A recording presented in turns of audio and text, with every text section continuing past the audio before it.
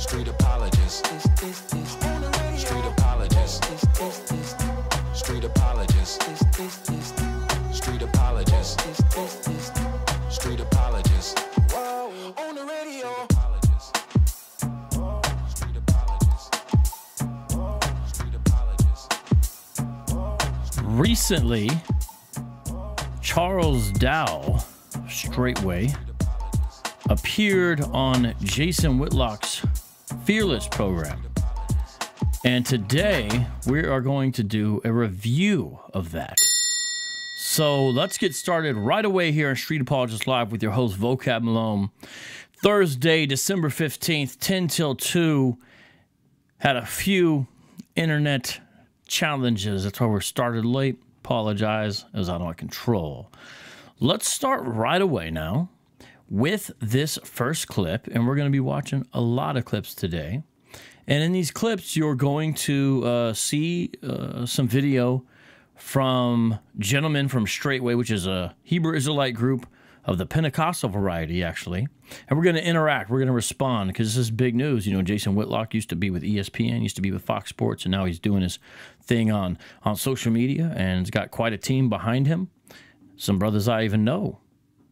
Let's interact with this content and find out what's going on, because this is part of the big news cycle now. It's crazy, ain't it? This is a show where we serve the underserved and look into the overlooked. First clip. In the Defensive Player of the Year, Super Bowl champion with Tony Dungy and Peyton Manning and all that. Robert Mathis reached out to me and was like, hey, man, that stuff Bishop Nathaniel was talking, that doesn't jive with what he believes and what he knows to be the real Israelite movement. He reached out to me over Instagram, and I was like, well, hey, man, you know, love to hear what you have to say in reaction to Bishop Nathaniel. And he goes, I'll do you one better. I'll get my pastor and some of my former NFL peers to come to the studio, and we'd love to talk about it. And so that's what we're going to do today. Robert Mathis is here. So is Kabir. Kabir, say your last name for me. Bajah Biamila. Kabir Bajah Biamila is here as well. KGB, he's in the Green Bay Packers Ring of Honor, was one of the best pass rushers for Green Bay for a number of years. And their pastor, Pastor Charles Dowell from Straitway Ministries right here in Tennessee, in Lafayette, Tennessee, about an hour outside of Nashville. Many of you, some of you may remember that KGB and Pastor Dowell. All right, so that's the introduction. So how did this all happen? Well, after Kyrie Irving, NBA star with the Brooklyn Nets, tweeted out a video link to Hebrews to Negroes by Ron Dalton Jr. on Amazon, a bunch of stuff came up because people started looking into this documentary film, whatever you want to call it. And they said, you know, it quotes Hitler in here. It's a fake quote. It's got Holocaust denial or minimization, I guess we could say, at least. It seems a little anti-Semitic. It's filled with some false facts and fraudulent history. There's some problems here, not just on the factual, but on the, let's call it, moral level, okay? And so then IUIC, no affiliation with Ron Dalton Jr., other than they both claim to be Israelites, did a small kind of protest, is what the news was calling it, one day. And then a few games later, a quite big one of maybe a couple hundred guys. Some estimates put it up into the 1,000. I think it's much closer to a couple hundred. And then after that, Jason Whitlock saw it, said, you know, those guys just seem to be doing some okay stuff. Let me talk to them. And so he got a hold of Bishop Nathaniel, the leader of IUIC, that's Israel United in Christ. It's a One West Hebrew Israelite group. Interviewed him, and there's some interesting stuff that came out. We did a little bit of review of that on BK Apologist channel. I definitely encourage you to check that out.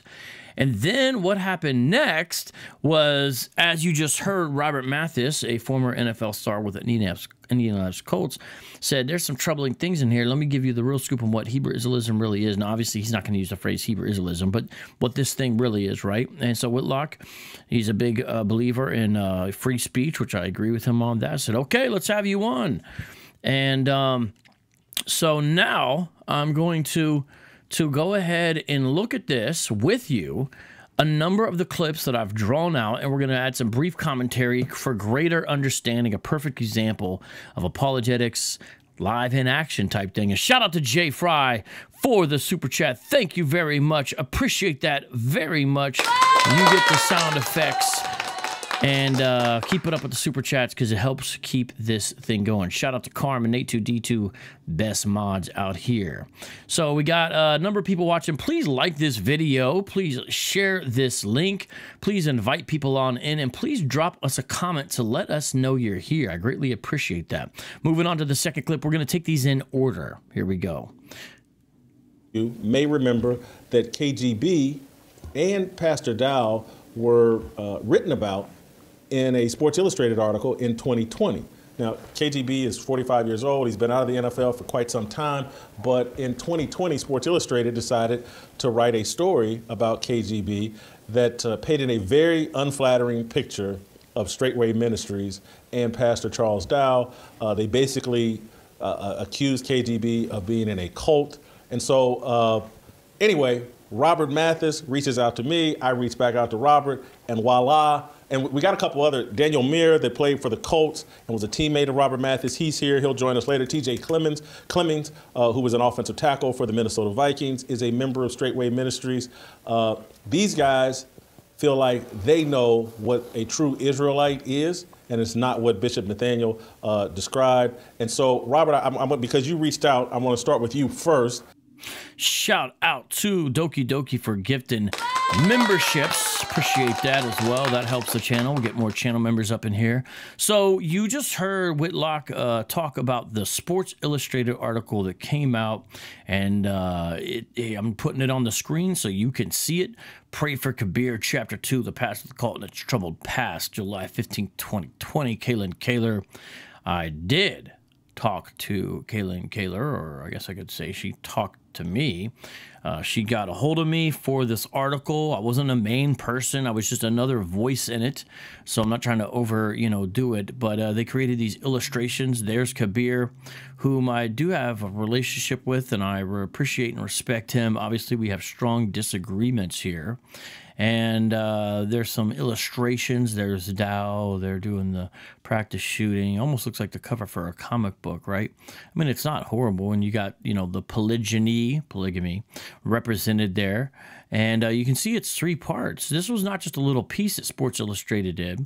There's this, the school play, the minister defense, and the fall of a hero. Very interesting stuff. They actually did a pretty good job on this. Chapter 3, the followers, courtroom drama, in the next chapter. And, go down here and you see a screen capture there from Charles Dowell's YouTube.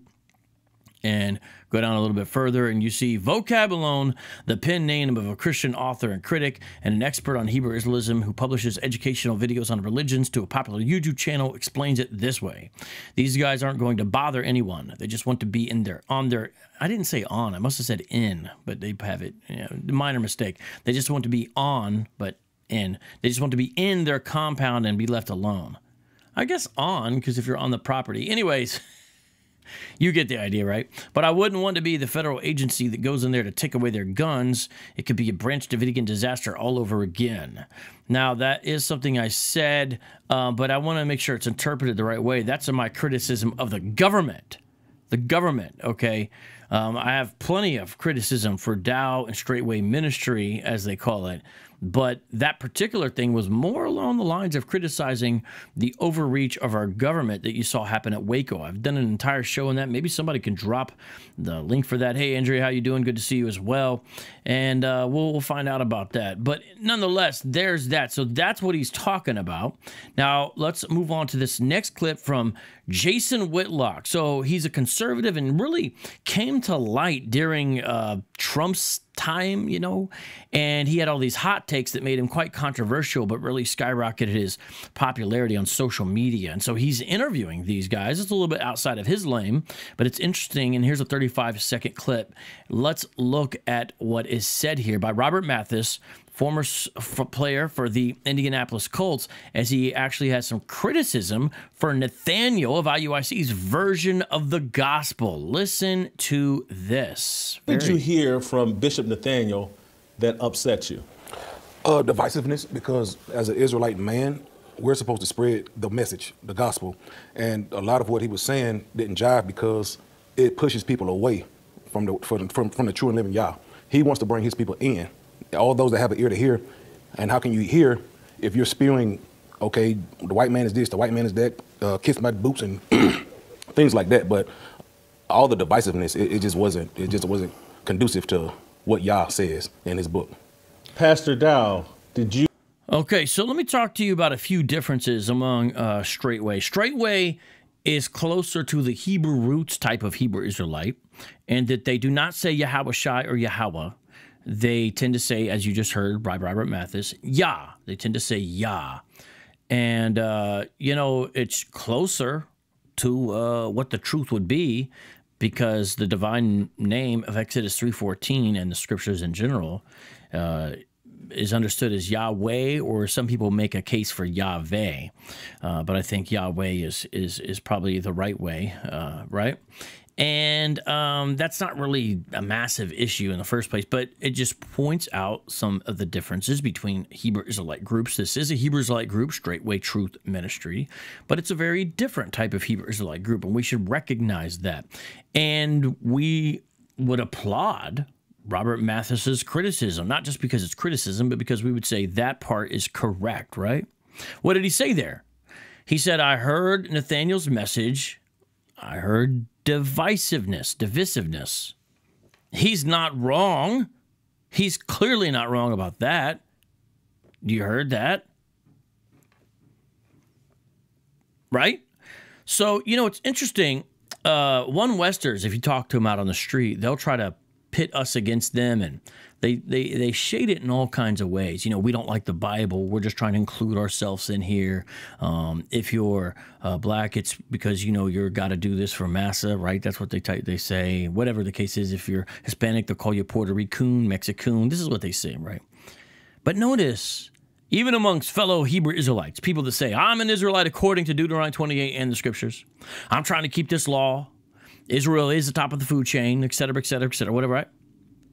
They still recognize when you put the old covenant and the new covenant together, that it's clear that the Abrahamic promise and covenant was never intended as just Israel's special little possession for her to hold on to, and that's all it was for. These promises to Abraham and to the patriarchs, you talk about all the folks that God made promises to, don't forget about David, are filtered to and through Christ. They're ultimately about him. He's a center of it. Then filtered back out to the world, and that's why the Great Commission comes into play. Now, the unfortunate part with what Mathis would be saying here, ladies and gentlemen, is the message that he wants for all people is one of gospel alchemy, meaning trying to blend human works and righteousness with the pure, untampered, unfiltered, raw grace of God. And you'll see that later on. But we got to start somewhere, and so we're not all criticizing. Robert Mathis seems very sincere, and I am glad that he gave a different face to Hebrew Israelism, because I want people to know the truth and what's really going on. Where is the fourth clip I had? Where did it go? I might have to circle back around. I cannot find my fourth clip, but that's okay. I got my fifth clip. Oh, I just found it. Okay, here's what Pastor Dowell, as he calls himself, says in this 22-second clip. Here we go. Listen to this next clip. What would make us pretty much different from a lot of these Israelite camps is we don't discriminate against anyone. And it makes no difference to us what color you are or what non-color you are or whatever you are. If the Messiah has filled you with the Holy Spirit, and he has given you his spirit to be able to keep his commandments and walk in the newness of life, then you are brothers and you are sisters. So, Justin, I think... I have said it many times, out of all the Hebrew Israelite groups, Straitway Truth Ministries seems to be the least bigoted. So we can have criticism for a false religion without calling them names that they're not. We can definitely call IUIC bigots. Can we call Dowell's group and Dowell's people bigots? I don't think that's quite as accurate. However, he is painting it a little softer than it is. Now, this clip, I'm not 100% sure where it is, so it's going to take me a second, but I want to show you something here as well. And what you're going to see here is you still have the ethnic hierarchy in full play. So give me a second to line this up, okay? To actually, no affiliation with this man whatsoever. and to react the way that they do. Because marriage and don't count people is about women getting murdered and actually practicing what the we know it's the will of the Father and the Father. Do I not have it? Pastor and other brothers, but listen what he says. These brothers are teaching. No, that's not it. Hold on, I might have to play it from my phone. I do. This is important. This other thing, I do have it, and I do need you to hear it. Okay, just give me a second. But I am for truth. I remember and to react the way that they do. Is that it? Marriage, and the only way they was doing, I can understand he went out. At least there's laws for that. Count people is when you made that one of these. Where'd it go? And actually practicing these demonic act like and they lay. No, it's not that we're better. Oh, there you go. And I do have it. Hold on. And actually practicing what the book says. Okay, I'm just going to have to play this from my phone. You do need to hear this because you do still hear the ethnic hierarchy right here, okay? Listen to what Charles Dowell says about Israelites, okay? Practicing what the book says. All of a sudden, these demonically in charge and infused people have issue and trouble, and they act like, and they lay and levy charges against us and say, well, we think we're better than everybody else. No, it's not that we're better than everybody else. We're better than everybody else because the book says we're better than everybody else. Yah says that we're better than everybody else. That's why he chose us as a nation. And when he chose us as a nation to make sure that we are the ones that is the call of Yah, he made sure that he has washed us with his blood, filled us with his Holy Spirit, and the difference between Okay. It's not that we think we're better than anyone else. We are better than everybody else because God said we're better than everybody else, and that's why God chose us. Now, someone look up the passage. I want to keep it moving, so I like to ask the live chat to contribute here. If you could contribute, look up in the Torah the passage where Yahweh is telling Israel why he didn't choose them. And he says, it's not because you were more numerous than other peoples. And there's a whole list of what he says. Just go with the word numerous, other peoples, and why God chose Israel. If someone could find that and drop that in there, I'd appreciate that, because it's really the opposite. He says, you know, it ain't because you're so much better or anything like that. It's because of my own choice. And that's what we see reflected also all the way going up into the New Testament. It's for the praise of his glory, according to his will, according to his purpose, right? It's not because Israel was better, stronger, or more numerous, or anything like that. And yet you still hear it there. So, you know, they are not as bigoted, but they still say stuff like that. They're still Hebrew Israelites.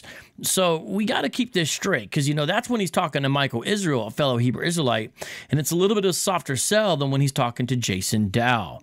But people can get confused sometimes strictly from the way things look and sound. And I'm going to prove that especially with this next clip. Look at this next clip. This next clip, you're going to see part of the praise and worship service of a Straitway Truth Ministry. Now, I've already been knowing this. I've actually shared clips from their praise and worship service to warn people, look, it can look Christian or sound Christian, but you got to still be aware. So people get thrown off because they're like, oh, yeah, oh, was that right? I'm going to look up the passage you got there and see if that's right. But here we go. Let's, okay, wait, before, let me put this on the screen first. Thank you, Soldier of Christ. I appreciate that. And no disrespect, Franklin Brogan said that's in the OT and the KJV too. Don't even need a Torah. Franklin, when I am saying Torah, I just mean the first 5 books of the Old Testament. That's all I'm saying. And I knew it was within the first 5 books. I forgot exactly where.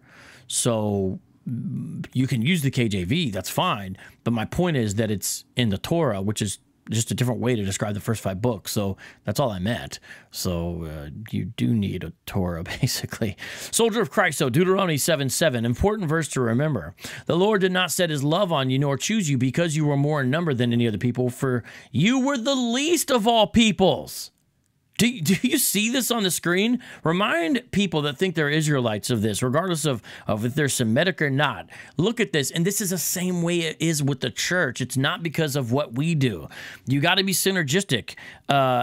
to believe that it's because of how we were. But the Bible's not synergistic in its soteriology or its election. It's monergistic. And we are monergistic over here. I'm Reformed. I got Calvinistic soteriology. I believe all Christians should have something closer to that. But nonetheless, look at this. Deuteronomy chapter 7, verse 8. But because the Lord loves you, notice how it's God doing the action, setting his love upon Israel. Why? Because he would keep the oath which he swore to your fathers. The Lord has brought you out with a mighty hand. Notice how it's all about his choice and his work and his doing. Thank you, soldier of Christ, for posting that. Let's remember that, ladies and gentlemen. Now, I want to show you this next clip of the worship service that I was bringing out to you, because people are going to go, what? And what you need to remember is that diversity is never the mark of orthodoxy. Understand what I'm saying? Praise and worship from Saturday that will give you and the audience a taste of what it looks like at Straitway Ministries.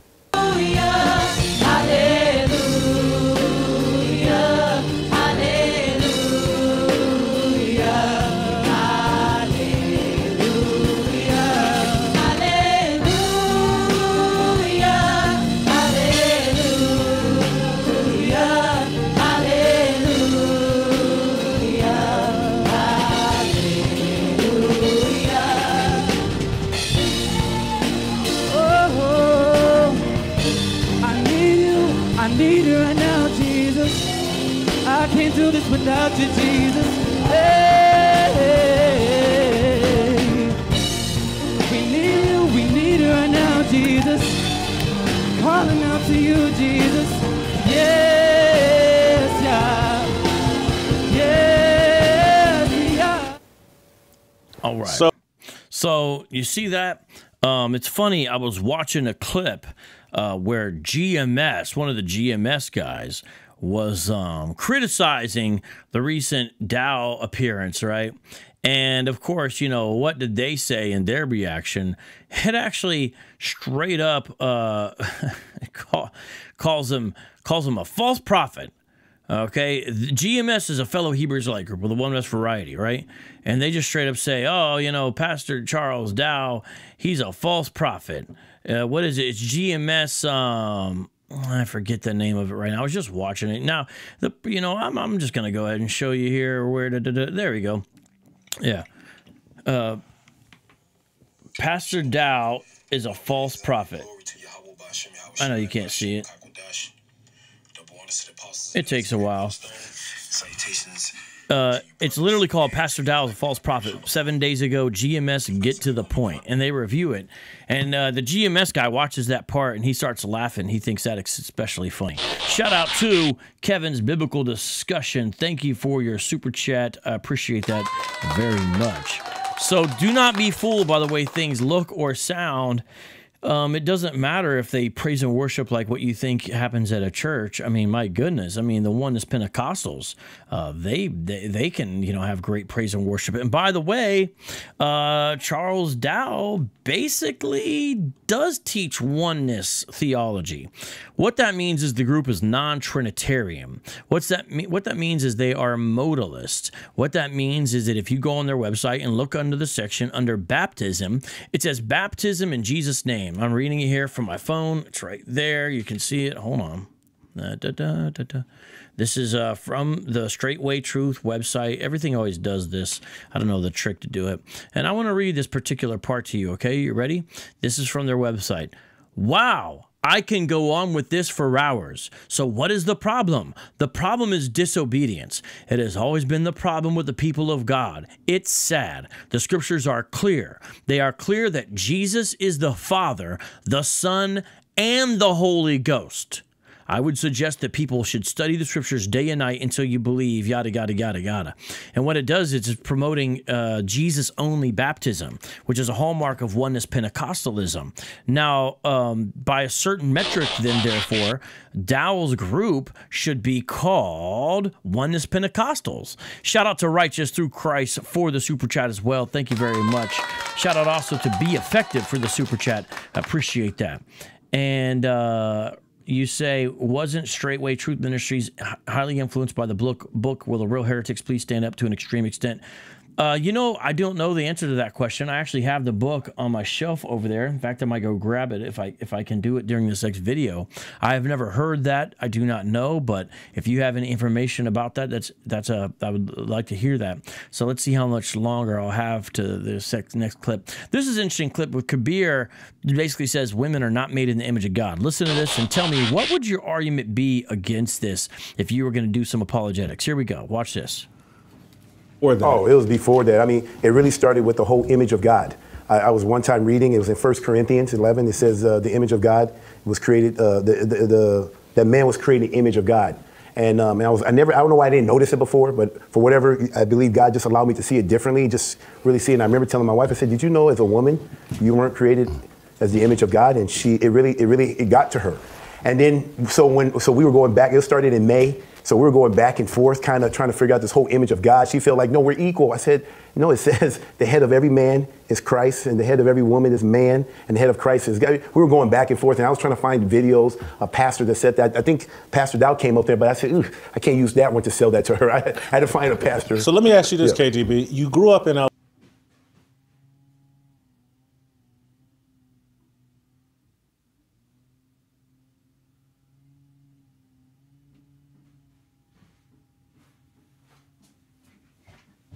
I'm back. Well, I couldn't find it, but I believe it's by, I think it's by David Burkott, the book, Will the Real Heretics Stand Up? I know I got it because I know it's a red book, and I've actually read the entire thing. This is a book of his I like better, Dictionary of Early Christian Belief. Reference guide to more than 700 topics discussed by the early church fathers. This book is helpful, and he is the author of Will the Real Heretics Stand Up? Please stand up. And I know I've got it. Now I'm irritated by the fact that I can't find it. But anyways, I don't know, but let me know about that. Okay, so there you just heard Kabir say that women are not made in the image of God. And so I dealt with this briefly on Smart Christian channel with Corey. And there's two key passages to deal with this, plus something that I guess we might just say is logical.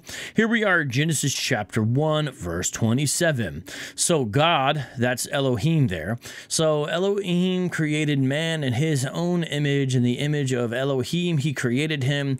Male and female, he created them.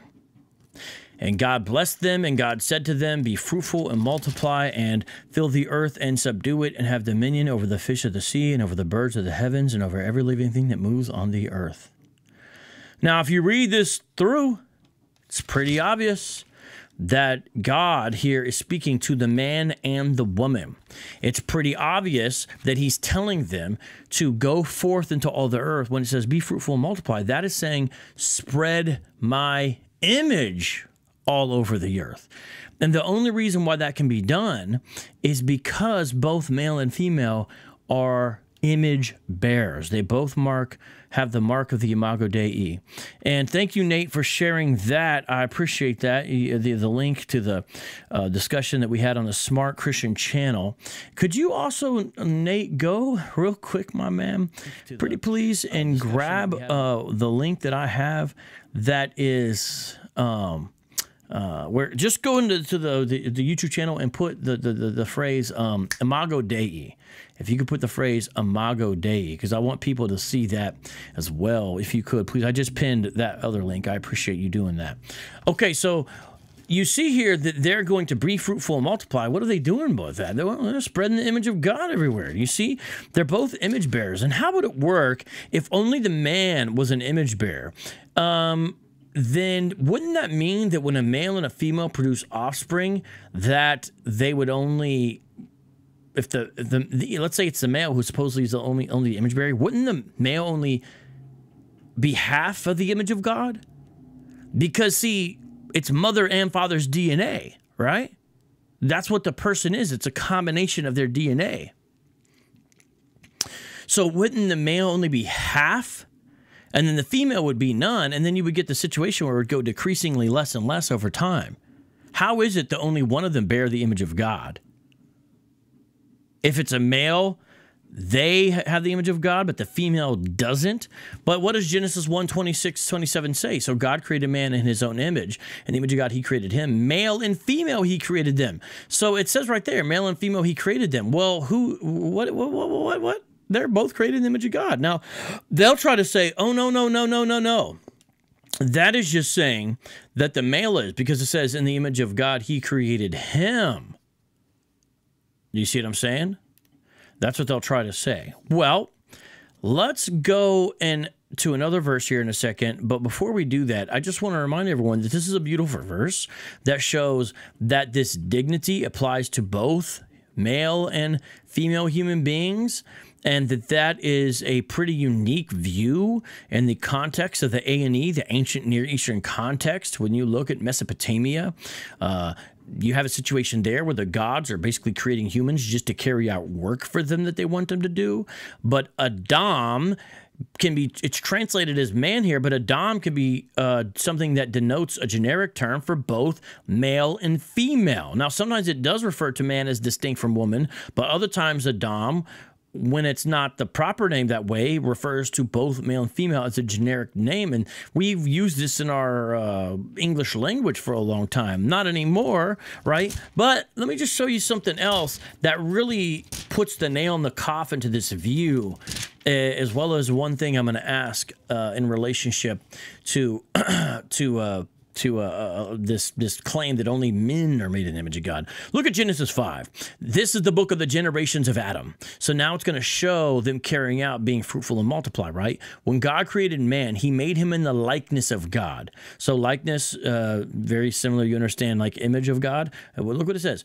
So might say, oh, look, that's point for Dowell's side if we're taking it that way. But he's already wrong about that because we've already understood how Adam can mean both male and female.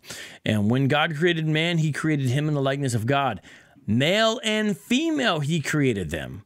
And he blessed them and named them man when they were created. Did you hear that? He blessed them and named them man when they were created. It literally says he named them Adam when they were created. So it's not the proper noun, not the proper name there. Male and female, he created them. He blessed them and named them Adam when they were created. Do you see that? So what is man in those contexts? It's male and female. And then the text shows that reality. Look at verse 3. When Adam had lived 130 years, he fathered a son in his own likeness. Do you see? Adam's image-bearing quality is passed on to his son, and it's mentioned Seth. He fathered a son in his own likeness after his image and named him Seth. Do you see that? The days of Adam after he fathered Seth were 800 years, and he had other sons and daughters. Thus, all the days that Adam lived were 930 years and died. So it makes the point there with Seth, but that would be the case with all the sons and daughters that he had. You see, it's drawing that out on purpose. I just want to show you how decidedly unbiblical it is to try to say that only men are made in the image of God. And listen, I am a complementarian. A complementarian is somebody who is not an egalitarian. It means you do believe in male headship properly done in the home. It means that you believe there is differences and distinctions between male and female. It means that you believe the office of elder is only open to qualified males. That's part of what the position entails. There's differences amongst complementarians as well, but that's the basic essence. So, you know, they'll try to say, oh, these soft evangelicals, da, da, da, da, you know, that Dowell's folks. But I'm a complementarian. I'm just reading the Bible for what it is. We don't need to put people in a place lower and try to squash them down, right? What is that? The Bible's got us in the right place, and we recognize that, but why would we come up with this? This is a doctrine really outside of the history of the Bible, of a Christian interpretation, you know what I mean? And so this is like totally out of left field with these guys. And Adam can mean man as a proper name, or a common noun denoting a male individual, or a generic noun denoting male and female human beings. And you can see there that's what it is. So put Genesis 1:26 and 27 with Genesis 5, 1 and 2, and then you'll see that that is an incorrect interpretation. Not only that, but isn't it the case that Eve was fashioned out of the side of Adam? right? We've all read, I believe, Genesis chapter 1 and Genesis chapter 2. And what does it say there, ladies and gentlemen? It says that Eve is from Adam, right? Woman, out of man.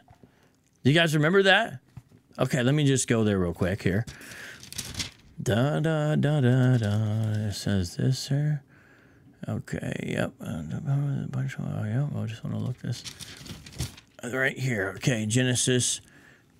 Where'd it go? Well, yeah, okay. So the Lord God caused a deep sleep to fall upon the man, and while he slept, took one of his ribs and closed up its place with flesh. And the rib that the Lord God had taken from the man, he made into a woman and brought her to the man. Then the man said, "This is the last bone of my bones and flesh of my flesh, and she shall be called woman, because she was taken out of man." Do you see that? So how is it, if she's from him in that way, that she doesn't bear the image of God? She's directly from him. That's where her name even comes from, right? So what are you talking about there? And look at this next verse. This is going to go against their doctrine of polygamy. Therefore, a man shall leave his father and his mother. Notice it's only one father and it's only one mother. And notice it is a father and a mother. And hold fast to his wife, and they shall become one flesh.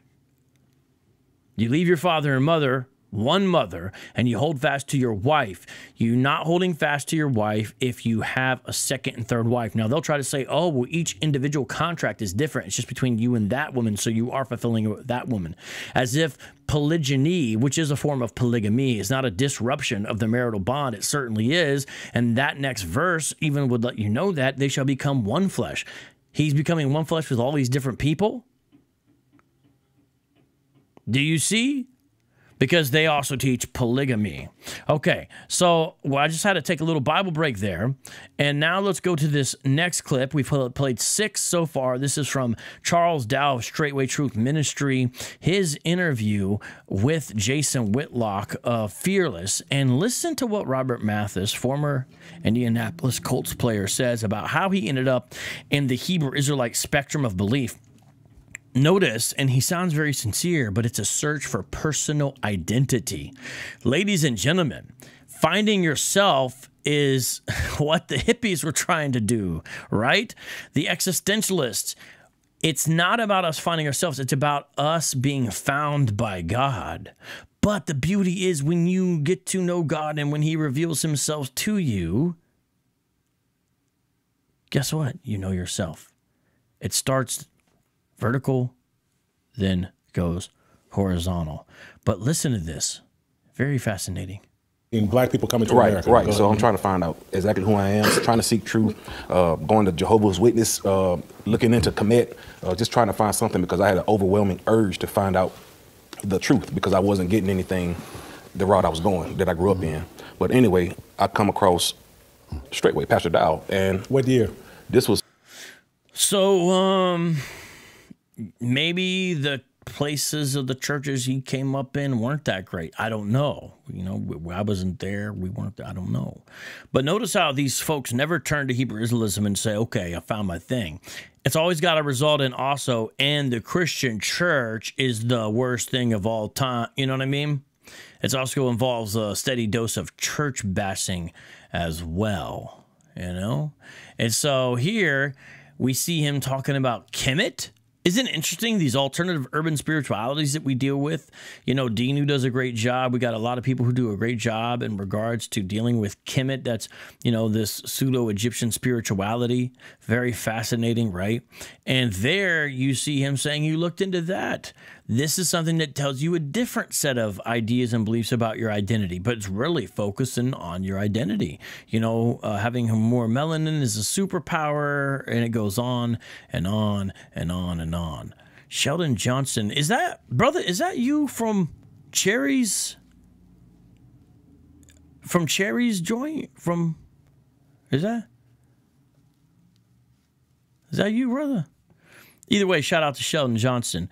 MD has a good comment and says, Straitway teaches Yahweh as a polygamist with 2 wives. And by the way, that's true. I put a video up on TikTok where he literally says that, and he goes like this. And so is Christ as he marries the church. This and the multiple examples in the Old Testament are used to submit polygyny within their congregation. That is some of the ways they do it. He's very correct, and I'm glad that someone's, you know, keeping track of them and knowing what's going on. So let's go to clip number 8 here. And so far, it's mainly been Robert Mathis because he's the one who initially reached out to Jason Whitlock. But we're going to get more and more into Dowell, and he's going to talk about the Sports Illustrated article and all these unfounded allegations. I don't know where they're from. Let's see what he says here in regards to the Sports Illustrated article. So these allegations are unfounded, unwarranted. What I have found out over the years is that when it's something that people don't understand, it's easier for them to criticize it and to mock it because it's not what they're familiar with, rather than to actually look in it for itself. And so a lot of people have never even really truly looked into what Straitway is all about. Anytime, I mean, Jesus told us clearly, you will be hated of all men for my name's sake. I've done nothing to nobody. I'm not hated because I've actually have done something to somebody. I'm hated because of my level of obedience to the word. Do people turn over their finances? This guy, I mean, I haven't done nothing to nobody. I'm hated because of my level of obedience to the word. Well, listen, Pastor Charles Dowell, I don't hate you, first of all. You know, I strongly disagree with you. And, you know, I have looked into what you teach. You know, you say, oh, people are afraid. They're afraid, so they criticize stuff. I've read your book. I've went through various iterations of your website. I've listened to hours of your interviews and your teaching. I haven't got all the stuff you teach figured out because some stuff is a little hidden beneath the surface. But I'm learning, you know. For example, I know that you're one of the few Hebrew Israelite groups who practices water baptism, you know. I know that. I know that you're one of the few groups that's explicitly modalist. So at least in a way, you're sort of affirming the deity of the Father and the Spirit, although it's done with modalistic monarchianism. And, you know, okay. But it's because I have looked into what you teach, man. And they'll say unfounded allegations. What's the example of the unfounded allegation? You know, they'll say people are lying about them. I don't believe you've ever showed that I lied about anything that you teach or what you are. If I made a mistake, let me know. I need to hear this clip one more time. Themselves. So these allegations are unfounded, unwarranted. What I have found out over the years is that when it's something that people don't understand, it's easier for them to criticize it and to mock it because it's not what they're familiar with, rather than to actually look in it for itself. And so a lot of people have never even really truly looked into what Straitway is all about. So I have and I am, you know, and I don't hate anyone over there. In fact, if you remember, one of your members asked if I could come to the campus in Lafayette, Tennessee. They promised that I would be safe and treated with respect. And I said, okay. I said, but I bet you Pastor Dowell's not going to go for it. The person called Pastor Dowell, and a few minutes later called me back and said, yeah, he said you can't. It's not okay. It's not a good idea. Okay, I'm not going to storm the place, you know what I mean? I'm not going to do that. But you know, I'm not afraid. I would come talk to you, you know, whatever. Yeah, I would come see your place or whatever. But okay, doesn't have to be hate. It's just we disagree. Anytime. I mean, Jesus told us clearly, you will be hated of all men for my name's sake. I've done nothing to nobody. I'm not hated because I've actually have done something. There are accusations that you have done something to somebody. Now, it seems like you may be going down the route of Joseph Smith. Now, I don't mean with, 40 like Brigham Young or 30 or whatever amount of wives in the polygamous situation, but Joseph Smith did some messed up stuff in relationship to marriages. Now, there's some truth about some of the situations that still remains to be seen. I don't know, man. I would love to hear it be cleared up. I feel like it has not been cleared up. But if that's the case, you have done something to somebody. That's not the only example, but you know what I'm talking about. Let's check out the next one. To somebody. I'm hated because of my level of obedience to the word. The level Do of obedience people to turn the over their word. finances? My goodness. I mean, like, can't anybody have a legitimate disagreement with you? Or is it just because of your level of obedience to the word? I mean, like, that's it. And listen to this next part. I'm glad he asked this question. Because of my level of obedience to the word. Do people turn over their finances to you and the church?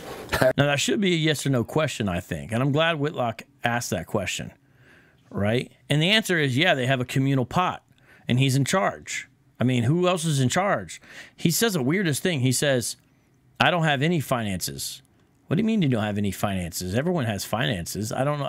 It's such a strange answer. I don't have any finances. Listen to this. Do people turn over their finances to you and the church? Actually, I don't own anything. I don't have any finances at all. You don't own anything? Does anyone at Straitway own something? Like, who owns your shirt? Who owns your, AR-15s? What do you? I don't understand this. At all. We have an assembly, and it all goes into one pot, every single bit of it. And we get this from Acts chapter 2. Definitely, I've certainly. That's the one thing that Sports Illustrated I thought got right. Mm-hmm. They compared y'all to Acts, mm-hmm. and that is a unique. They compared y'all to Acts. I got that right. Okay, well, look, if you want to live that way, then I think Christians can be allowed to do that. I know of a group down in Cincinnati, Ohio. I'm from Columbus, Ohio. And they do some of the communal living type stuff. Some of the Jesus people back in the late 60s, 70s, like at Haight-Ashbury, there in San Francisco, the hippies who got saved, they did some of that similar stuff in the beginning. There almost always become problems, and it's never long-term sustainable. And it is never said that it's how that we have to operate. You see it for a short time too. It's not even permanent. Then you see Paul going around. He has a job. He's a tent maker. He's not doing that anymore. For example, you see people selling property, and then Peter says, "It was yours, wasn't it yours? It was your property. How is it their property then if they're selling it and then donating it?" But Peter says, "Well, it's yours, man." So if they want to do things that way and people willingly do it, then okay. You know what I mean? Like, if you agree to that and that's what you agree to, you're allowed to do that. I think people should be allowed to do that in America. But I don't feel like his answer was very straight. And I definitely do not think we should look to Acts to say this is normative, what we always have to do. It's interesting because they'll take some things from the Old Covenant, right? Israel clearly didn't do that. Now, there's communal elements to the society, no doubt about that. People support the Levites, the priests, right? They support them, right? For example, there's a communal element where the whole society is supposed to support these folks. That's just one example. Later on with the kings, there's communal elements to every society like that. There's a balance between individual community, right? But here they go to Acts and take this one place that is clearly describing something, but is not this command of how we're supposed to live. And, you always got to wonder when people start doing that. Like I said, if people want to willingly enter into those, I don't have any problem with that. And it's not the worst problem with this group per se. I do wonder if every Straitway house church that they have all over the country, is their long-term goal for everyone to go find land in a rural area and begin their own commune? I think that's the way they're doing it. I think the idea is you start out with a couple, then once you get to a certain amount, you start looking for land, you pull your money together. And again, I'm not hating on that per se, but I think that's part of the long-term goal of this. There's a survivalist prepper element to Straitway that's much stronger than it is in some of the Hebrew Israelite groups. But to their credit, they don't just talk about it, they do it. A lot of these other groups talk about it, and I don't see any action. Maybe one exception is Zadok's folks out there in Buffalo. Shout out to Buffalo, where the Polinos are from. Maybe they're kind of doing that, but I don't know to what extent it's true there. I know they're trying to maybe do some gardening and stuff. And, if that's what they want to do, okay. I'm not against unplugging from the matrix, so to speak. But I don't feel like the answer was very straight, is all I'm trying to get at. Let me not keep on going on about that. But shout out to the live chat. Thanks for sticking with me as we do this review of Pastor Charles Dowell on Jason Whitlock's Fearless program. You know what's coming next. What do we got to come next to? We got to talk about the holidays. That's a big part of Dowell's thing. My first feast was Passover 2019. And because I wanted to stop lying to my children, I have 4. With the holidays, the Christmas, the birthday, all the big 4. It was a massive problem. And needless to say, I took this walk by myself. So I'm no longer with her. So I'm following Pastor Dowell as he follows Christ. Robert. The last part, wasn't that a little disturbing? Did anyone else catch that? It's like, if you're being accused of being a cult, maybe tell people don't say stuff like that. I took this walk by myself. So I'm no longer with her. So I'm following Pastor Dowell as he follows Christ. Robert. Is he following Christ, though? I literally saw a video today where he's officiating a wedding from his folks. And during the wedding ceremony, he says, we're doing such and such here in this Hebrews Light community, unlike this wicked-ass world. And I just stopped to think, because I just went to a wedding Saturday. Shout out to Jasmine Jasmine Cruz, now Manjarres, and Aaron Manjarres. Shout out to the newlyweds. And I'm just thinking, what if the pastor, was up there and said, this couple is a good, godly couple. They're not like this wicked-ass world. And then Pastor Dowell says, not like this wicked-ass world where the women have been turned more than a doorknob. What? At the wedding? Supposed to be like this sacred time, and he's sitting there saying it. I got the clip on my phone, man. If we have time at the end of the show, I'll play it. Now it makes me want to play it. Because I don't be lying, man. Let me just show you. Let me just show you this real quick. I'm just gonna go ahead and show you all this. All right, let me just show you this.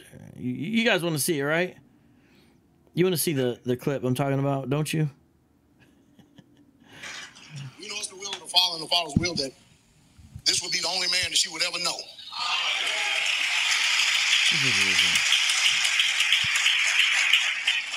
The way of the old paths can only be restored by us who are keeping his commandments. This should be taught in every house, every home. When y'all have seed, have children, you should teach them the same way. Every woman should aspire to be in this position right here, to be covered, to be a virgin, holy, virtuous, and true. Amen. Unlike this wicked-ass world where women are turned more times than a doorknob and used up and abused and their value plummets. You should raise your seed, your children, and teach. Imagine being at a wedding, and that's part of this. It's like a sacred moment. I like this wicked-ass world where women turn more than a door. What? Anyways, though, you hear the holiday thing being brought up. Let me encourage you to grab a book here. It's called The War on Christmas by Bodhi Hodge. She's with Answers in Genesis. And the whole thing's not about this, but it has a section. Is it a bunch of pagan symbols or traditions Christianized for the celebration? And the book gets a little bit into that. And there's some helpful stuff here. Battles in Faith, Tradition, and Religious Expression. Bodhi Hodge is the general editor. Anyways, there's more on that. You guys know the IP, Inspiring Philosophy, does a lot of good stuff in relationship to that, right? Don't you think? You've seen his stuff, and I think that he does some great stuff with that. And then there's also, you go to the Answers in Genesis website, and they have a few resources on this. In fact, you can buy back issues of their magazine, and they have one called Happy Holidays, How Did We Get to This? And it's pretty good. It's about the commercialization and secularization of the holidays, and they talk about them and have little brief things in there. And then also the Star of Bethlehem, a supernatural sign in the heavens, written from an astronomer's perspective. So that's the magazine I'd encourage you to check out too. So, just dropping some resources. But these guys act like we worship pagan gods on these pagan days, and it's the cornerstone of Christianity. Listen, the holidays are not the cornerstone of Christianity. What a weird thing to say. They're not in the Bible. They're cultural expressions of faith for the Christian if they do them that way. The culture can do whatever, but that doesn't mean that's how we have to do them. right? What do? I celebrate the incarnation. What do I do on October 31st? I celebrate Reformation. What do I do when Easter rolls around? I say Happy Resurrection Sunday. I'm not just saying that's it, but I'm just saying, y'all, like, that's not how we're supposed to be doing it. If you're a believer, I hope you're not doing it that way. Now, are you supposed to? Do you have to? No, you don't have to. You know, let me, thank you, Nate. Nate's dropping all the links today, brother. I'm going to go ahead and replace that one because you just dropped that. You probably did it through the Smile account that we have on Amazon, which I always forget to tell people about. But, you know, I think it's important because they make a big deal out of this. And, you know, if you esteem one day as more important than the other, then okay. And if you don't, then okay. Why do they get so uptight about this when we're not really that uptight about it? Now, it's kind of sad here, this next clip, because you just heard Robert Mathis and say that he had to take the journey without his wife. But then it's weird because earlier in the question, the conversation, he says, are you married? And he says, yes. Now, I'm going to explain that in a second here. It's kind of sad. Demands by not listening to Straitway. Robert, are you married? Yes. Did you know your wife before you were involved with Straitway? Yes, sir. Any issues, So, you know, it's hard to be discussing this on a national platform with the situation, because a lot of people get into Straitway and their marriages break apart. The women often feel like Dowell's coming in between them, basically. And that happened with Mathis. But it's interesting because notice earlier he said he wasn't with his wife. But here, now I don't think he's lying. I think he's expressing the theology of the group. Because I've talked to Kabir, and Kabir will say, you're married unless you've released your wife on a biblical basis. She can't divorce you, biblically speaking. She's still yours. I think that's what he's expressing here. So the idea is, are you married? Yes, you are married, would be their understanding. And I'm listening. I'm hearing what he's saying there. But that's where the contradiction is. I don't think he's lying. And you know, it's a painful thing because right before that, Kabir was saying the same thing about what happened with him and his wife. He lost his wife as well in this situation. And so did the guy in the last clip we're going to play. That's a painful thing. I feel for these brothers. You know what I mean? And I don't know all the individual situations or what should be done. But I'm just trying to help you understand that this is kind of a frequent thing, it appears, with Straitway, where you know, dudes like this guy because they're like, hey, you could have a bunch of wives and, you know, your woman's not made in the image of God, right? And the woman's like, I don't like this guy, and things fall apart. Next clip, here we go, clip 12. Talked about this last week, but I said I won't say his name, but I think he's perfectly fine. There's a kid that played football. The reason I'm playing this is Whitlock knows Hebrew Israelites in his life on a personal level. I would like to get on Whitlock and give the other side to this. And, you know, this should show you how Hebrew Israelism is all over pro sports, especially it appears in football for whatever reason. Now, I have some reasons why I think that is. I've talked about it. Just look up NFL or football on my channel, and you'll see what I'm saying. But listen to this. It's interesting, isn't it? Ball State in 2007, 2008, great football player, Dante Love. He was going to be a wide receiver in the NFL. This was an undefeated Ball State team that was nationally ranked. He breaks his neck against Indiana University. I get involved in his life. He's like my adopted son. He's been telling me about the Israelite thing for the last 5 years. Wow. And we've gone back and forth, and you know, I got my views, he's got his, but he's got his woman on board. And they got 2 kids, and I got to give this young dude. Yo, shout out to Berean Babes in the live chat. Everyone subscribe to her. Berean Babes, drop your link, or maybe one of the mods can. You know what I mean? And Jonathan Hawkins, is that you? Are you the gentleman who's with Pastor Omar? I can't remember. If it's not, please excuse me and my bad if that's not you. But was that you that was? I'm not sure there. But there he talks about a friend, you know, a guy that he mentors who's into Hebrew Israelism. So, you know, it makes sense why he's covering this. Now, here comes the next thing. We've already discussed a little bit. Polygamy, which they're going to make sure you say is polygyny. Listen to this. But these people are coming up with this stuff. I have no idea, but it's not true. Do y'all believe in polygamy? I do, but it's not polygamy. It's called polygyny. The world does polygamy. A lot of people, the Bible doesn't speak about a man and a woman and a man, or a man and man, or woman and woman. It does speak clearly that Abraham, the father of the faith, he had wives and concubines. Jacob had 4 wives, out of which come the 12 tribes of Israel.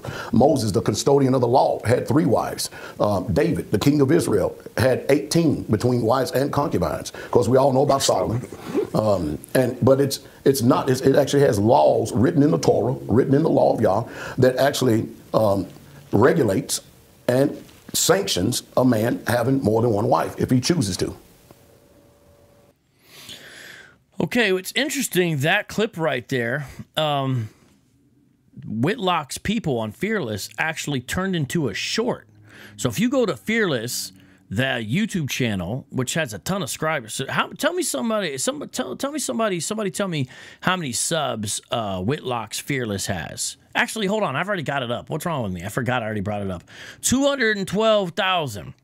212,000. There, if you look, this has got a few brothers who you might know here. I'm not going to say who's who or what's what right now. In fact, they're kind of cut off, so maybe it's for the best. But it's very interesting, some of the folks are in the circle. And here you see the kind of topics he's got, and then you see, and if you look through the shorts, what you're going to see a short where he actually has that listed out, and he's got one of his truth bombs. It's kind of like a highlight clip they do with the truth bomb. They do that for a lot of the episodes. It seems like they do one afterwards. And this truth bomb is 5 minutes and 49 seconds. It says, "Who are the real Israelites of the Bible?" And the interview itself, 7 days ago, 70,000 views. Ex-NFL stars Robert Mathis and KGB defend Israelites. 1 hour, 26 minutes, 50 seconds. Got the Straitway logo up there with the bomb. I'm sure they love that. You know, you got the like the bomb joint with the Straitway logo. Actually, you guys can't see it, can you? Well, let me try to fix this so you can see it. I'm sitting there talking about it. You guys can't even see what I'm saying. Sorry about that. There you go. Yeah. Well, they got Biden sniffing. I think I'll never get tired of the Biden sniffing stuff. It's so funny. What's wrong with our president? What's wrong, dude? Anyways, okay, back over there. So you hear that. Now let's just look at one thing. Let's look at Matthew 19:5. Matthew chapter 19, verse 5. Let's start at verse 1, though, okay? Now, when Jesus had finished these sayings, he went away from Galilee and entered the region of Judea beyond the Jordan, and large crowds followed him, and he healed them there. So I'm reading this in light of something that Pastor Charles Dowell Straitway Truth Ministries just said on Jason Whitlock's Fearless program on the Blaze Network. And on this interview, you had various people speaking, primarily Dowell himself, the leader of a Hebrew Israelite group in Tennessee, as far as the HQ. They got over a dozen locations, though, throughout the continental United States. And then Robert Mathis, KGB of Green Bay. These are all ex-NFL players. And another guy who used to play for the Vikings answered as well. And one thing that Whitlock asked Dowell was, do you believe in polygamy? He said, no, we believe in polygyny, but polygyny is a form of polygamy. And it's as if they haven't read this verse. Now, in reality, I know they have, because they have to have fabricated ways to get around it. But look at what Matthew 19 says.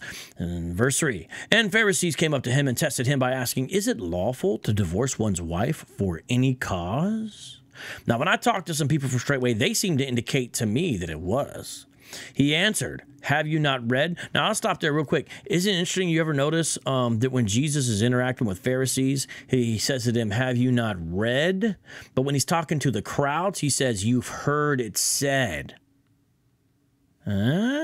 Because the Pharisees are directly reading the text, and Jesus holds them to that standard. So he says, have you not read? With the crowds, he says, you've heard it said, love your friends and hate your enemies. But I say unto you, you've heard it said, because they're mainly hearing it as it's taught.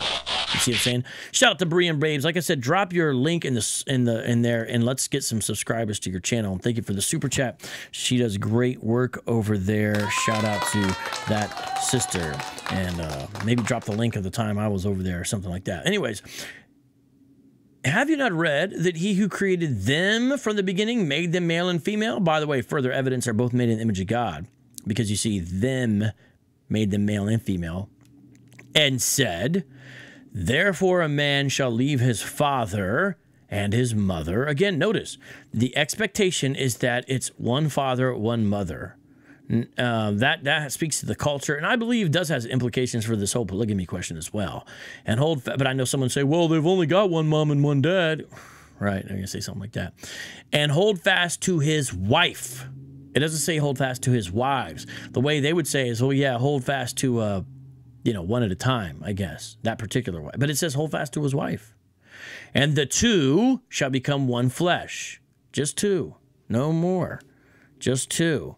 And they become one flesh. Clearly, polygyny is a disruption of that. So Jesus is saying, have you read that? And this is in relationship to a question about divorce. Interesting. He goes back to Genesis, the foundation. Just like Ken Ham says, that's why we need to go back to Genesis for our answers. All right. So they are no longer two, but one flesh. What therefore God has joined together, let not man separate.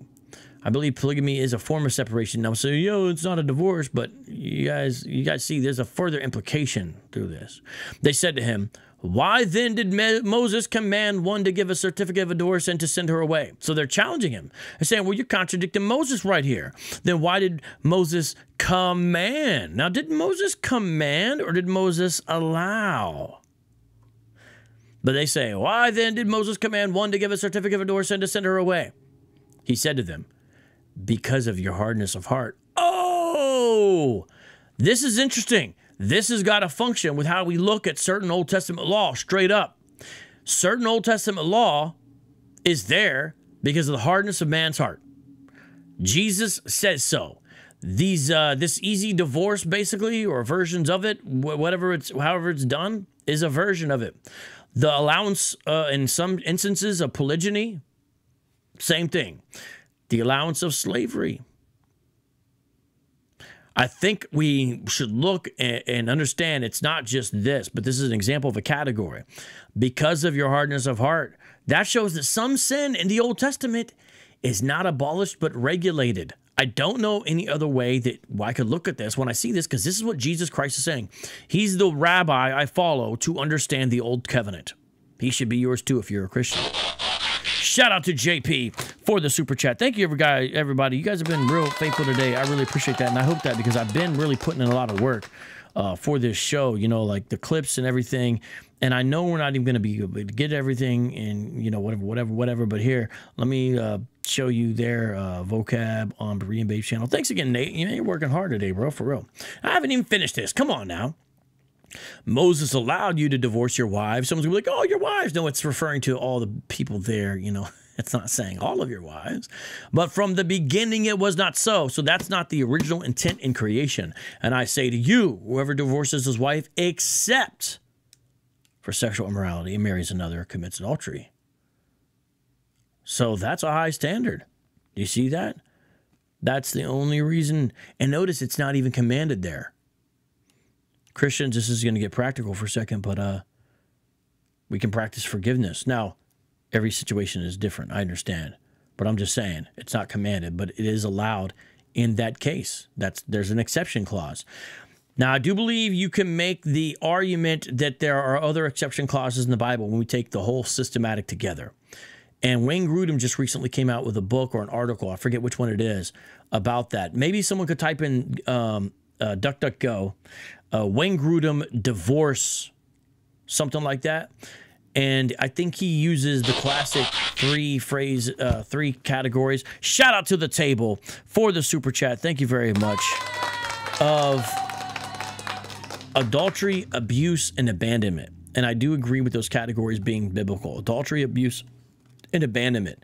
Because you see 1 Corinthians 7 in regards to abandonment, and I think abuse actually would be in the same place. Anyways, so now continuing on here, but we at least see this one here, not commanded but allowed, and it's because of the hardness of the heart. The disciples said to him, if such is the case of a man with his wife, it is better not to marry. So they understood the hard teaching he was giving. But he said to them, not everyone can receive the saying, but only those to whom it is given. For there are eunuchs who have been so from birth, and there are eunuchs who have been made eunuchs by men, and there are eunuchs who have made themselves eunuchs. For the sake of the kingdom of heaven, let the one who is able to receive this receive it. So some of you may have the gift of singleness, either forcibly upon you in some way. I don't think it only has to mean for the man to have his stuff cut off, although that's the most literal interpretation. I think maybe you're in a situation where you just can't find anybody. There's no one available. It's not going to be godly for you to be married to any of these people. It's just not working out. It's almost like you're forced to be a eunuch by man, but you don't know how long that's going to last, do you? Because it's not permanent, like cutting off the genitalia. But maybe that's the case, and that would apply male, female. Now I know I'm getting a little practical. I don't want to get too caught up on this. I'm so sorry, but I hope that's helpful. That I do think there's some practical application there. But look at that. That's teaching on marriage. There's other stuff we could say, but we got to keep it moving. They're going to have a problem with that because they've got all these defenses, polygamy going on. But they're just simply not correct. And we want to do what the Bible says, not what Pastor Dowell says. But he is the Hebrew Israelite, and listen to this, and you'll see what I'm saying, because he clearly is. Watch this. Been bought over here in the slave ships and then scattered throughout the Caribbean. We are the original Israelites that the Bible speaks about. So you agree with Bishop Nathaniel on that? I do. So you see the whole impetus or catalyst for this interview was that Charles Dowell and Robert Mathis and those with him, what happened? They disagree with IUIC. But on the big thing of who's a Hebrew Israelite, they agree. And that's why they're all Hebrew Israelites. Shout out to the table for the super chat as well. And I don't remember if I said it already, but JP. But shout out to both of y'all.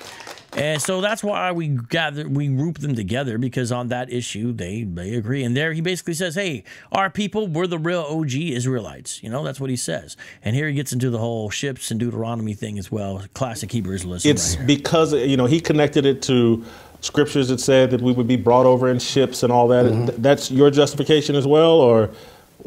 And again, well, also now an Israelite today is one that's not born of the flesh but of the Spirit, one that is born again.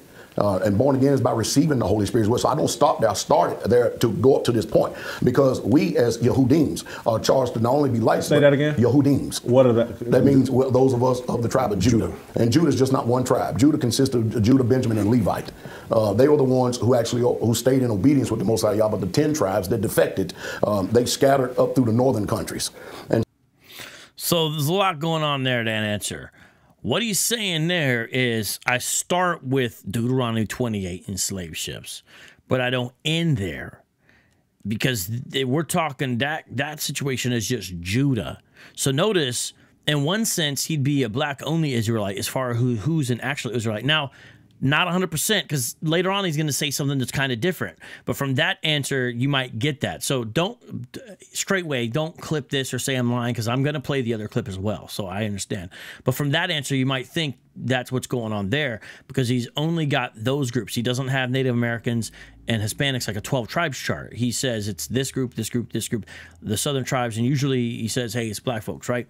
But then he says, but now an Israelite is anybody who's basically born again and follows the law. I mean, it's a significant thing. Do you guys hear that? Listen. Today, an Israelite today is one that's not born of the flesh, but of the Spirit. So, again, credit where credit is due. I'm a Christian. I'm a Christian apologist. Part of what I do is polemics. That means argue against the false ideas in Hebrew Israelism. But to his credit, Pastor Dowell said, one who's born of the Spirit. Thank you. It is so rare to hear a Hebrew Israelite even talk about the new birth or being born again.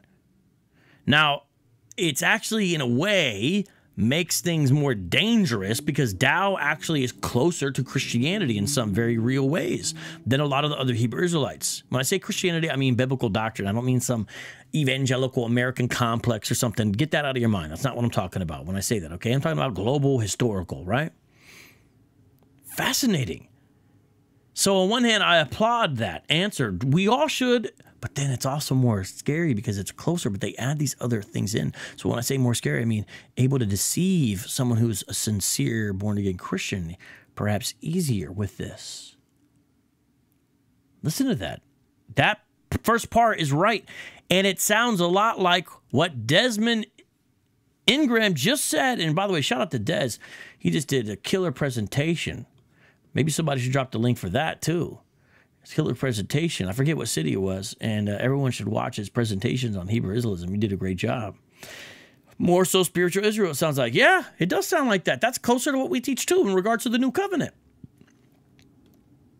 You could be spiritual Israelite by being born again, the new birth. But hold up, let's watch this. Oh, now an Israelite today is one that's not born of the flesh, but of the Spirit, one that is born again.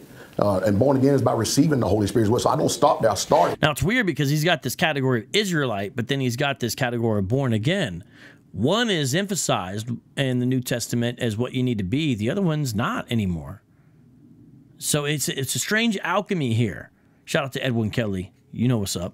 There to go up to this point, because we as Yehudims are charged to not only be lights. Say that again. Yehudims. He's saying we gotta teach the other nations. We gotta teach the other people. Yehudim. What are that? That means. All right, we'll stop there with that clip. Okay, do you guys want to do some more clips? I do got some more clips. I got some more clips. Let's play some more clips. This will be the 16th clip. This is 20 seconds long. And so, an Israelite today, it would be very hard to say that Israelites today are only black people or melanated people. You can't do that. The only way you're going to be able to find out when someone is a true Israelite is if he gives them his Holy Spirit. And then they start keeping his commandments. That's when you really truly know what an Israelite is today. Hallelujah. What? You sound like a Christian over here, bro. Was it? But then again, not really. Because, you got to keep the law and do. Now, let's take a charitable interpretation of this. This is fascinating. Notice I said I was going to play another clip, so we weren't isolating that alone. All right, let's see. And so, an Israelite today. An Israelite today. Now, it's weird. If you're an Israelite, that's a category of being born physically, but then he changes it also into something else where it's also category of something that's spiritual. So if that's the case, you see what I'm saying? And people are like feeling what I'm saying here. The dude says, no, sir, you have no charge over me. No man has a charge over me. Only Christ, only God has charge, good sir. Man, he is flip-flopping. And Trill Will says, bait and switch, cut. Bait and switch, cut. That's right, man. That's right. I'll put those comments on the screen once they appear. I'm having my little things here a little bit behind here. But now let's listen to this. It would be very hard to say that Israelites. It'd be very hard to say that. So he's got a little bit of sense. The thing is, though, he's talking a little bit different than he does in other cases. This is the most clear I've ever heard him be in regards to this issue. They are only black people or melanated people. But then when I listen to Michael Israel interview on Spiritual Army or whatever, he sounds a lot more traditional in his Israelism, you know? Can't do that. The only way you're going to be able to find out when someone is a true Israelite is if he gives them his Holy Spirit. Okay, that sounds spiritual. And then they start keeping his commandments. That's when you really truly know what an Israelite is. And they start keeping his commandments. So if it is to obtain merit in some way, no. But it is true that we will walk in sanctification and newness of life if we're born again. So we could try to give a charitable interpretation. The thing is, I don't think that's all he's saying. Tehran, Classic One Wester says, Gentiles will be the Israelite servants in the new kingdom. Well, Tehran, which is a city in Iran, so I don't know why you're named that. Pastor Charles Dowell, a Hebrew Israelite with a much larger congregation than you have, disagrees. Just saying. Hallelujah. Who's right? Well, that was interesting. Where did the hallelujah come there? Who said hallelujah? All right, well, hey, the table says bring the clip. So here is clip 17. Look how much work I did for you. You see how I love you guys? So anybody can be an Israelite. If they are born again of the water and of the Spirit, been filled with the baptism of the Holy Spirit. There's that Pentecostal element. I'm a charismatic in the sense of I'm a continuationist. So I believe that sign gifts can be for today. They're not normative. They're not demanded or required. And the biggest miracle of all, of course, is the miracle of new birth. And But that doesn't mean they're off the table because the perfect has not yet come. I believe the perfect, according to Scripture, is when Christ returns. And so that is still a reality. But I'm very cautious about it. But baptism in the Holy Spirit from a Pentecostal perspective usually means you have some evidence, and it's not just sanctification, it'll be like speaking in tongues, for example. Like with the Assemblies of God 16 fundamental truths, the initial physical evidence of the baptism of the Holy Ghost is speaking in tongues, is what they would say. I do not believe that's right, because Paul says, are all going to speak in tongues? Are all going to prophesy? The answer is no, and he also says that the Spirit sovereignly distributes gifts how he wants to. 1 Corinthians 12 through 14 is a proper view of the gifts. Been filled with the baptism of the Holy Spirit, have met the conditions of the book, and are walking in the newness of life. They are Israelites. As a matter of fact, when you go over, we're all familiar with the story of Esther. Now, Pastor Dow is going to be on our side on this, over and against the One Westers. So listen to Dow dropping a true truth bomb from the book of Esther. Are you ready? Transforming into a Christian apologist here. Watch this. He put it out that these, you know, that they got to go ahead and fight against these people. But you know what it says over in Esther 8:17? It says, and many people of the land became Jews. This is a pagan country that now the people, because of their fear of the Israelites, because of the way that the God of Israel protected them, they became Jews. That's what the book says. Also, there's a man by the name of... The book of Esther does say that. Hebrew Israelites cannot properly deal with it. I talked about this again on my interview with Smart Christian Corey, and I just interacted with this clip, and I'm going to drop it later on my channel, so you'll see what I'm talking about. But I'm just saying, this is a place where we can tell One Westers, you know, I agree with Pastor Charles Dow here, that people can become Jews. They'll literally be out on the corner and be like, can you become Chinese? You know, could you speak spiritual Chinese? One time on Dallas, I told him, well, if Jesus was Chinese, I guess you could, because with your union with Christ, but that's not the case, is it? He's a Hebrew. Interesting stuff. He's actually right about that. And then he goes to the New Testament, and he's also right about this next thing. Timothy, who had a father who was a Greek, but his mother was a Yehudi, or a Jewish, which you would read in the book. Him is the one that Paul taught. Now, if you listen to a lot of these doctrines today, they would say based on the nationality of his father, he couldn't be an Israelite. But that's after the flesh. But that's after the flesh. He's actually right about this. And he's talking about One Westers, the ones who say that. All the One West groups that we know of off the top say that, except for the GOCC. They still have an ethnic hierarchy, which Dow does too, but it's much of a softer hierarchy, right? Listen to this. Listen to this clip. Important here. A man by the name of Timothy, who had a father who was a Greek, but his mother was a Yehudi, or a Jewish, which you will read in the book. Him is the one that Paul taught. Now, if you listen to a lot of these doctrines today, they would say based on the nationality of his father, he couldn't be an Israelite. But that's after the flesh. That's not after the spirit. Because now Paul took him, circumcised him, and then not only that, gave him instructions to ordain elders in every city. So Paul, they didn't, if the Greek man, his father, was a white man at that time, Paul didn't use that as a means to discriminate this man and his love for Yah, his love for Jesus. What? Now, first of all, it's a little weird to automatically associate Greek with white. That's a modern category, but I mean, I guess I basically get it. I mean, Greeks are kind of, you got like a Mediterranean people, and some look more like stereotypical European, and some look more kind of Mediterranean, you know, whatever. Somewhat similar across Italy. You know, there's a massive difference between North and South, and especially with Sicily. Okay, which is an island, not really part of the boot proper, right? But here, okay, let's just accept what he's saying, though. Where's the lie?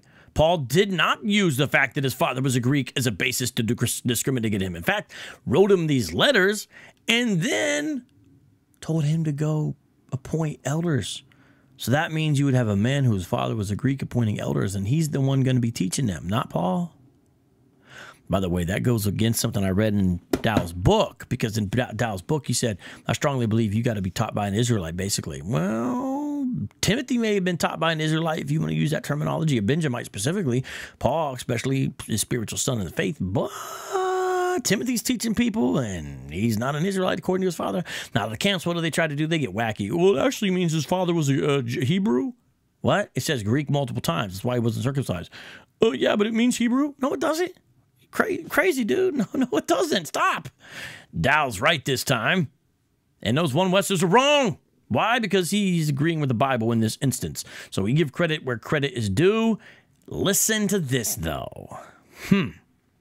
Living in exile to him until he comes back again. But this thing where people are preaching a message that is not the gospel message, but they're preaching a message and they're getting a hold of the hurts and the disappointments and the pains that has happened to us throughout the centuries and throughout the years, and that is what's drawing people in. That's not the message. That's another message, another gospel, and another Messiah being preached to them, because we were drawn because of his love for us, shedding his blood on the tree. Hold on, just first of all, he's accusing the campers of preaching another gospel. He's right about that. We've been saying that. He's talking about it's another Christ. It is. The One West Christ is not a Christ. You hear? And he says, playing into the hurts and stuff of people. True. Now, what's interesting, though, is when I hear him with Michael Israel, he says, oh, they try to act like we're just angry. Well, wait a minute. You were just saying that that's the attraction the One Westers are using. But then he's like saying, oh, that's not why we're in this. But I'm saying even if you listen to the interview with Michael Israel, I really encourage everyone to listen to it, because you hear the other side. You hear the Les Paulish side. I'm not saying he's like lying like that. That's not, I don't automatically accuse. But he is showing two different sides of his face in a way with some of the shading, you know. But listen to this. Centuries and throughout the years, and that is what's drawing people in. That's not the message. That's another message, another gospel, and another Messiah being preached to them, because we were drawn because of his love for us. Amen. Shedding his blood on the tree. We agree. That's how we were drawn. He filled us with his Holy Spirit. His Spirit's compelled us to keep his commandments. And now we're all walking in a newness of life, and it makes no difference if you're Jew or Greek, bond or free, male or female. That sounds like the Bible. That sounds like Galatians 3:28, a verse which Hebrew Israelites of the One West variety hate. All one in Messiah. That's what the book says. It does say that in Ephesians 2. I think I agree with all of that. I can't find anything I disagree with there. Well, there's a lot of stuff to agree with. The thing is, compels us to keep the law. What does he mean by that? That's where the real rub is. Their Hebrew roots element is where the problem comes in. But we're going to overpass that for now.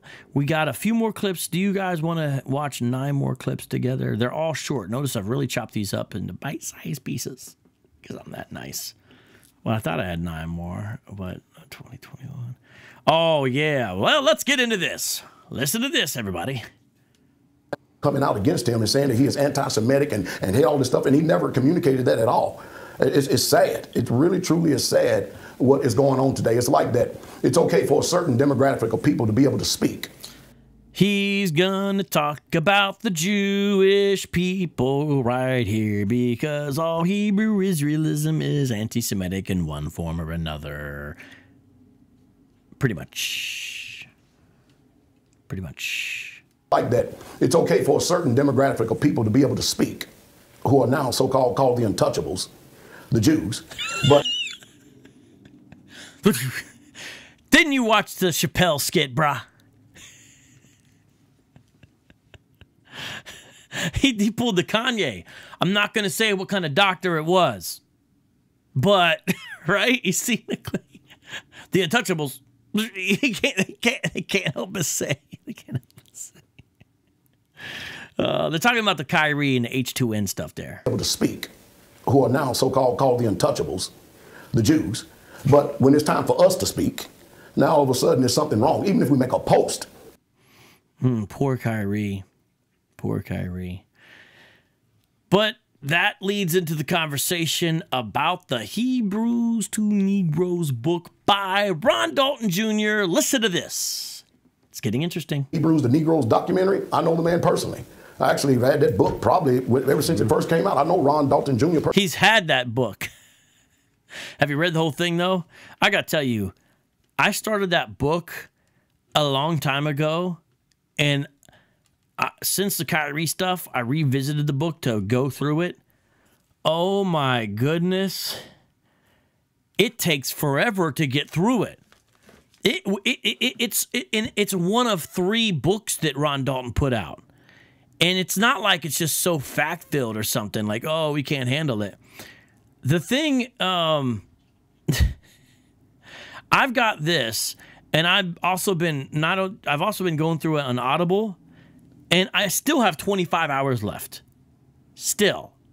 Now, some of it I've already done, and I'm revisiting it. But my goodness, my goodness. All right, here we go. Listen to this. The man personally. I actually have had that book probably ever since it first came out. I know Ron. The book that the documentary is based upon. So Ron Dalton Jr. wrote the book, Hebrews to Negroes, three different volumes. I got all three of them. And then he also, made the movie, the film that Kyrie retweeted. Listen to what he says here. Dalton Jr. personally, because in 2019, I was actually invited to go to Detroit, Michigan, where I actually received a Hebrew Man of the Year award. You remember when John Kerry was running for president? And the Republicans started making fun of John Kerry because he could not make a speech without saying, I served in Vietnam, forgetting about the fact that he took his medals and threw them back over the fence or whatever, right? When he did the DNC, accepted the nomination, reporting for duty, or right? Dowell is John Kerry with the Vietnam stuff, except not with the Vietnam stuff, with the I received the Hebrew Man of the Year award. You can't catch him talking about Ron Dalton Jr. without saying, I received the Hebrew Man of the Year award from him back in 2019. And if you want to see one of the funniest videos, bro, watch Dowell go with his squad up into that event in Detroit, that Great Awakening event. It is some of the funniest video footage you'll see. He's got this all-white joint on, and he's walking around like chewing gum with the headpiece on, like he's a head of state, and he's got these security guys who look him both ways. Bro, it's so funny. You have to watch it. It's like, bro, who are you right now? He's arriving at this event like he's the head of state. Like, I don't care who to be here. I'm just here to receive my award. The thing is, people don't realize Ron Dalton Jr. does a trick with his things, these Great Awakenings. He basically gives an award almost for everybody that shows up. Like, I looked at the PDF one year of the booklet. It's got everybody getting everybody for everything. I mean, I think I saw an award there for Hebrew graphic designer. Now, I'm not being partially facetious, but my point is, when you look at it, you're like, bro, this dude's giving like participation awards. You know what I mean? It's like most improved Hebrew, you know what I mean? I mean, seriously, it's a lot of awards. So people come like to get their awards. So this guy comes as like a head of state to this event in Detroit. It's just like, he cannot mention the name Ron Dalton Jr. without being John Kerry with it, you know? In 2019, I was actually invited to go to Detroit, Michigan, where I actually received a Hebrew Man of the Year award. And by Ron Dalton and his colleagues up there. So I know him personally. And the sole reason I was up there for that particular meeting is because... For the sole reason I was up there... They actually wanted to hear some of the things that I'm saying to you today. Now, there's some truth to that, okay? I saw the panel, and on the panel, people were... some of the people were interested in how they were building these self-sustaining communities. Oh, Doki Doki Pilot. Most wives award. I won an award for best polygamist of the year. He says, yeah. And then we give an award to the women, and they receive awards for being the most submissive wife. And then we give awards out to our favorite wives of the year. You know, I had a competition of 22, but one happened to make it. I'm just kidding. Okay, anyways. Listen to this. How cannot people get... Okay. Yeah. The Hebrews are like, who has the most people lick his boots? And this year we want to acknowledge Captain Shamayaya, who had the most Edomites lick his boots. He set the record 4 in one day. Ladies and gentlemen, he hit for the psycho. He had... Oh, man, okay. Hey, Dow even disses his homeboys, though. Listen, just wait. You'll see. I'm going to play these clips. The Negroes documentary, I know the man personally. I actually have had that book probably ever since it first came out. I know Ron Dalton Jr. personally because in 2019, I was actually invited to go to Detroit, Michigan, where I actually... Listen to this. He hasn't taken it down. As a matter of fact, as soon as the book starts selling, they up the price. The wives get a group award. Hey, so check this out. Check this out right here. This dude is gonna... He's going to say the documentary is boring. Now he's talking about how it's on Amazon, and he's gonna he you know, it's funny. He talks about Ron Dalton Jr. to big up himself. I won the Hebrew Man of the Year award, but then he's gonna diss his book. Listen, doesn't put it down. He hasn't taken it down. As a matter of fact, as soon as the book starts selling, they up the price, and nobody is saying nothing about Jeff Bezos. Did you watch the documentary? I have. You went there live. I could only make it through about an hour and 15 minutes. It is extremely boring. It is extremely boring, and you've got to have some. You gotta want to. You've got to. It's painful. And so, is the book the same way? The book is mostly filled with history, but it's pretty much synonymous. But it's not a boring read because all you're going to. It's painful. It's painful. I won the Hebrew Man of the Year award from him, but his book is boring as hell. I tell you, you gotta. I had trouble sleeping. You know what I did is, see, I just read this book for one sentence or two, and I just fall straight to sleep. So I actually like it because it's basically a chloroform in print, and that's something I need because I got a sleep apnea. See, and I have to go straight to sleep because this book is boring and it is very painful. It's very painful. It's literally very painful. I could only make it through about an hour and 15 minutes. It is extremely boring. It is extremely boring, and you've got to have some. You gotta want to. You've got to. It's painful. And so, is the book the same way? He looks like the book is mostly filled with history, but it's pretty much synonymous. But it's not a boring read because all you're going to. So the book's not boring, but it's not a boring read because all you're going to do is read history of what the scripture says. But nowhere in that documentary or in the book have I ever heard or seen what they call anti-Semitic. See, the problem today, Jason, is that Israel is waking up. We know who we are now. And now we're able to wake up the nations and know who they are and bring them out from under the deception that's been crammed down our throats all these centuries. And because we are waking up, the first thing they want to do is try, just like the enemy does, stamp out all residue and resistance. They don't want the truth actually getting out here. They don't want people to actually truly know what's really truly going on. Let's just listen to these other clips real quick. I got they to have not asked me for an interview. Now, I think it was okay. By the way, that's not true. Sports Illustrated did ask him for an interview. I got to do this again. I gotta leave. So we got to shut this down. But it's not true. Sports Illustrated reached out to him multiple times. I actually contacted. I read about it and heard about it, but I recontacted the author of the Sports Illustrated articles and confirmed it again as well. So I don't know why he's saying that. And then he's gonna talk about Buffy Gorilla. Buffy Gorilla is a real lady's name, and she runs a podcast for Sports Illustrated. They got a multi-part podcast coming out on Straitway from SI. It's going to be dropping in February, and they contacted him as well. But notice how they make fun of her from her name. You know, these guys are really immature. But listen, they have not asked me for an interview. Yeah, now I think it was this one woman named Buffy Gorilla or something like that. I think she that is her actual name, Buffy Gorilla. I think she tried to I'd like to see her in contact with me. Yeah. Well, that's a sight to see. Well, I'm gonna reserve comment. He didn't reserve comment on his YouTube channel though. But actually, journalism today is going the way of religion. Who is they, the Zone? It's Sports Illustrated. They're doing a multi-part podcast dropping on February. They interviewed me for like 3 or 4 hours on that joint. It's funny, later on, he says that Jason Whitlock is the best journalist that he's ever met. Now, listen, here's just where he gets into factual error. Constantine's the 4th century, not the 3rd century. Listen to this. It actually started in the 3rd century by the Roman Emperor Constantine. But prior to that... Oh, I heard someone say 4th underneath their breath. Did you hear that? Someone knows what's up. Listen.